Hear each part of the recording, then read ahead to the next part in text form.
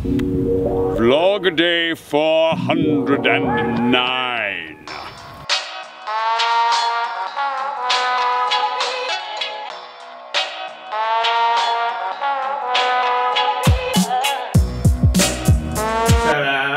Today is a regular Wednesday, as far as you're concerned. It's Tuesday for me. I'm gonna do, I'm not gonna go anywhere for a bit. I'm gonna stay here and try to write. I do need to get some supplies though. I have toilet paper. I also would love to get a coffee at You Decide because they're back open now, supposedly. So we're gonna go for a walk. And I thought that today, it's weird for me. I had a good talk last night with Rick and Vanessa about kind of how they engage with the vlog and things that they're hoping for, which was really helpful. Some of the things that I'm feeling particularly vulnerable about, I will work up to. One of the things that they said they're very interested in is hearing more about my dating life, which they're not alone. There are a lot of you that would like to hear about that. We can talk about that at some point here soon, to some degree, but of course, to protect the innocent and not so innocent, I'm definitely going to have to remove names and places from the stories. I don't want to Taylor Swift myself, believe it or not. But one of the things I haven't really talked much about are the books that I've already written, and part of that's because some of the books that I've already written, I've unpublished 3 of them because they really were not good enough and need to be revised, they need to be reworked. And a few of them, like this one right here is the one I was thinking about. It's covered in dust. This is Dark Horse, one of my, it's like 4th book, something like that. Sorry about the construction noises outside. And this is actually my copy, this is the proof copy. You'll notice that the text on the title is way smaller than the final version ended up being. I kind of thought that maybe today we could talk about how I interact with music when I write, because music for me is wildly important for my creative process. And I think it's part of the reason why I'm very different about music, and I hardly care at all about lyrics, which is weird as a writer. I'm all about melody and harmony. So maybe we can talk about that today. And we'll talk about one scene from this book, which would obviously go better if you'd read it, but I think you'll get the idea anyways. So for those of you who have read this, maybe this will be really interesting for you. For the rest of you, I hope it's interesting. See, I have, hold on, I pulled this from this pile of books that I've written.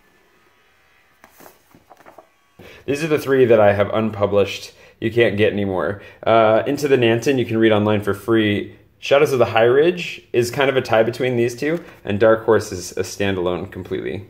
You can see how much dust is gathered on all this stuff, though I haven't touched it in a while.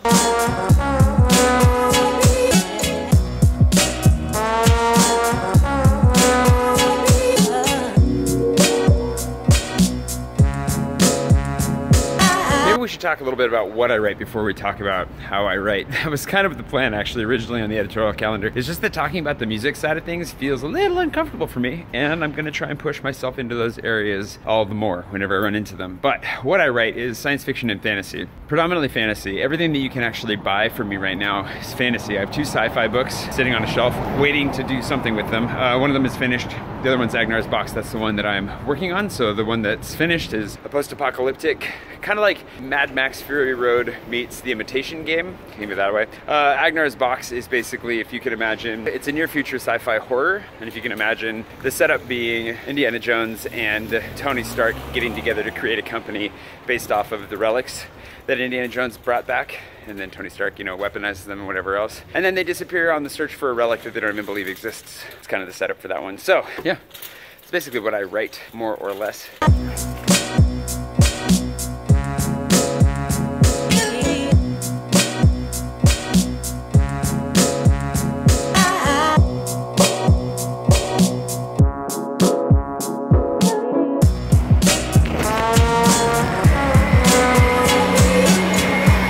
Yeah, this isn't good for talking, is it?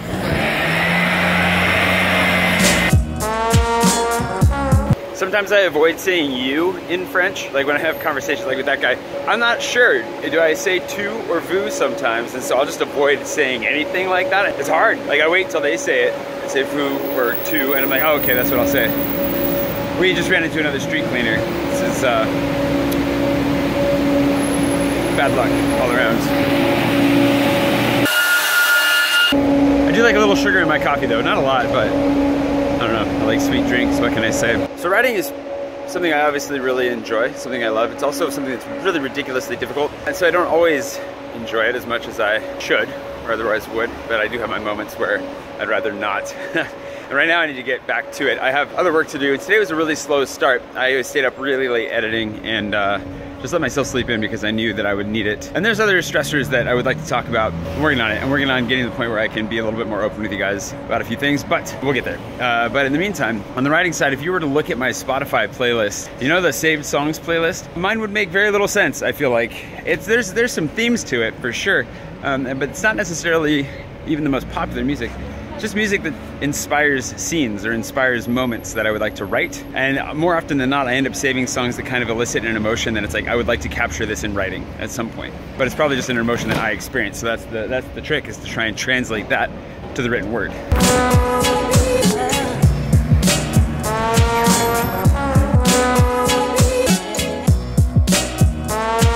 I'm not the only one that's short on toilet paper. Yikes.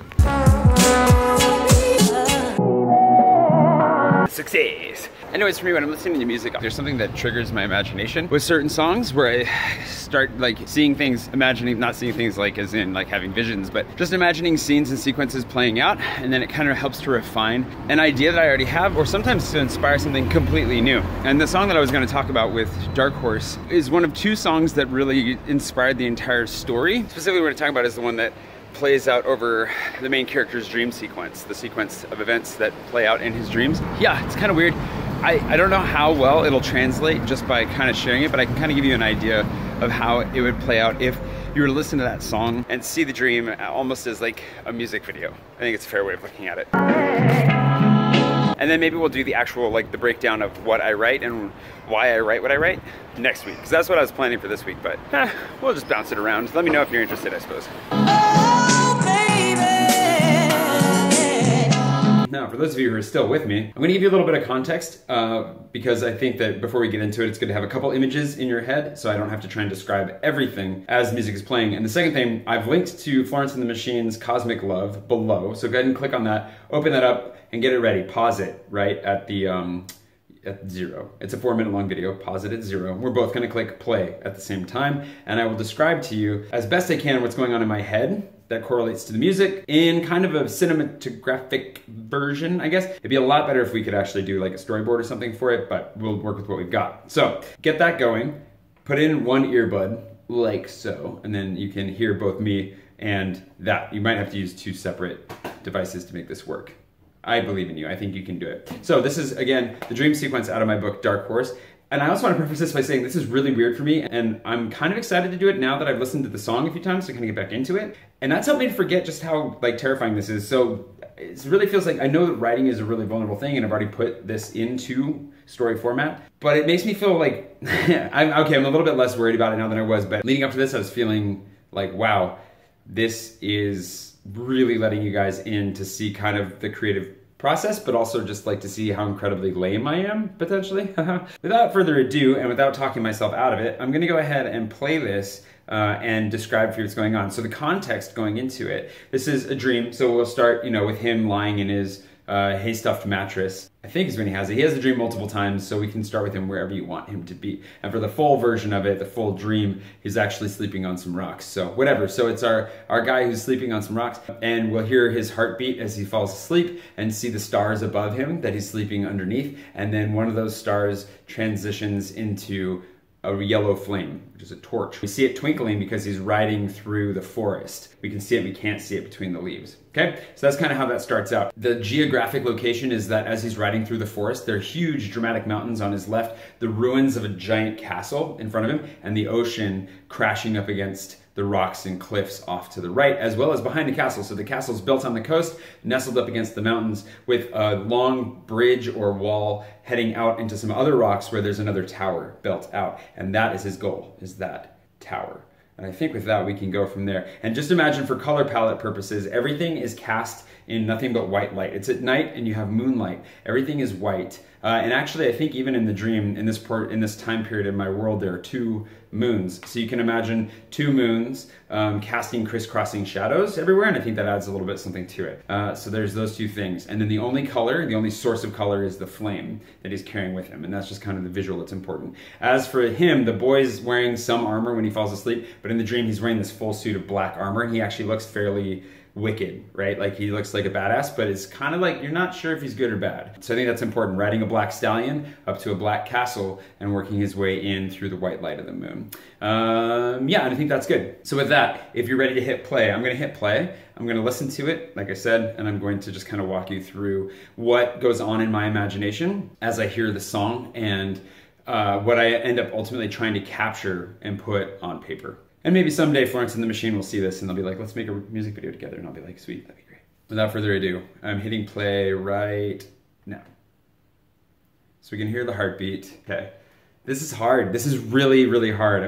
I just messed this up a little bit. So I'm gonna try one more time and then we'll go either way. In doing it, I forgot a word, which is bridal. Anyways, let's try this again. I'm hitting play now. Okay, so we hear the heartbeat of him. He's kind of injured, lying on the stone, looking up at the stars. And then they transition into a dream and we see a star fall and it comes down. And then we see a transition into it flickering into red and orange as it becomes a torch riding through the forest. And as we pan down, or as we crane down, we see the mountains rise in the distance with the ruins of the castle in front of him and the ocean crashing off in the distance. And he comes out of the forest on his horse, and as he comes up to the ruined bridge, he jumps off. The horse lands in the dust and walks through the dry, brittle grass towards the bridge. He leaves his horse behind, makes his way across, and enters through the main gates into a courtyard that's ruined. As he walks through, we see the moonlight coming down, crisscrossing shadows, like I said. And he works his way up the long, ruined set of stairs between broken statues until he pushes into the great doors. He works his way through the hallways, exploring as he goes, and we start seeing color cast onto things that haven't been seen in a generation, banners and tapestries and paintings, but his torch can't really reach out all the way into the darkness. And as he walks through, we start seeing shadows moving around him, right? Creatures that may be men, demons, we don't know, wandering through the ceilings and along the walls, watching him and following him. And as he gets to the main doors to the throne room, they drop and they attack. He defends himself. He's using his sword to fight them off, but also doing the best that he can to protect the torch, the only flame that he has, the only source of light, and the source of life in the story.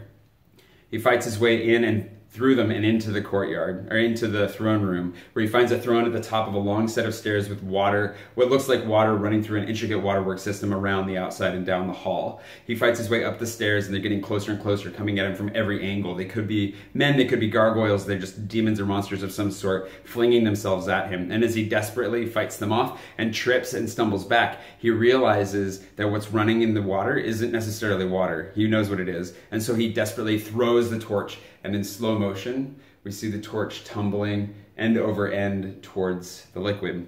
The monsters around the room changed their focus away from him and they focus in on the torch, on the flame. Their rage and their fury transitions into terror and fury as they fling themselves towards the torch, desperately reaching out with their clawed hands as it bounces off the step and then manages to tumble into the liquid.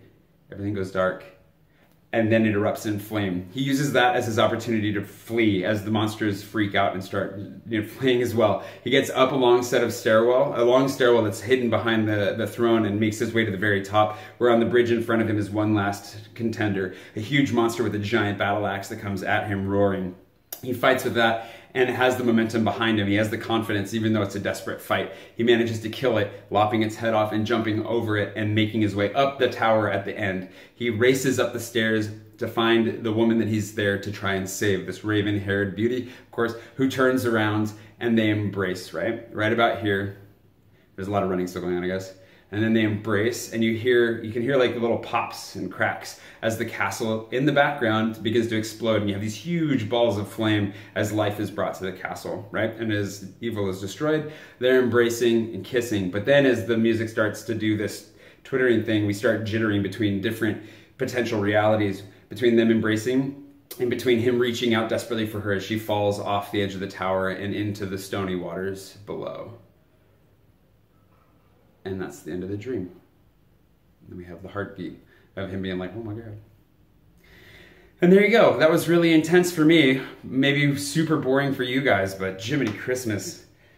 I can't believe I'm sharing this. So anyways, hopefully that hopefully that made sense of some sort. You can go back and try and get the timing right. It's really hot in here. I need to turn the fan back on. But yeah, I think I'm gonna go for a run. I'm really feeling kind of antsy and agitated, and I want to get out and run before Jenica gets in, and then hopefully I can go see Jenica. She's got the energy to see me. And then I gotta edit and get some sleep because tomorrow morning I'm going to Versailles, so that is the plan. Sorry that we have hardly left this place today.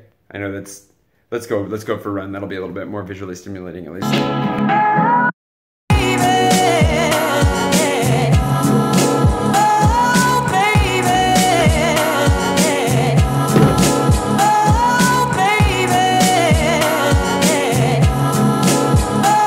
Miles just under a 9-minute pace, or right around a 9-minute pace. Not too shabby. Feeling a little bit better. Had a lot of time to think. Thoughts are on the way. Jenica did get in, and we're gonna go hang out, grab some falafel, it sounds like, and then I'm not gonna get any sleep again tonight because I still need to edit. So yeah, we're gonna talk more about the thoughts that I'm having this week and soon. Don't worry, they'll come. This is one of those things I have to kind of work myself up to it. Jenica said to bring a bag because she has some small things for me, among which are going to be American deodorant because French deodorant don't cut it. So I'm pretty excited about that. Anyways, let's go. I'm just a little delirious right now. Found her. I put my teeth.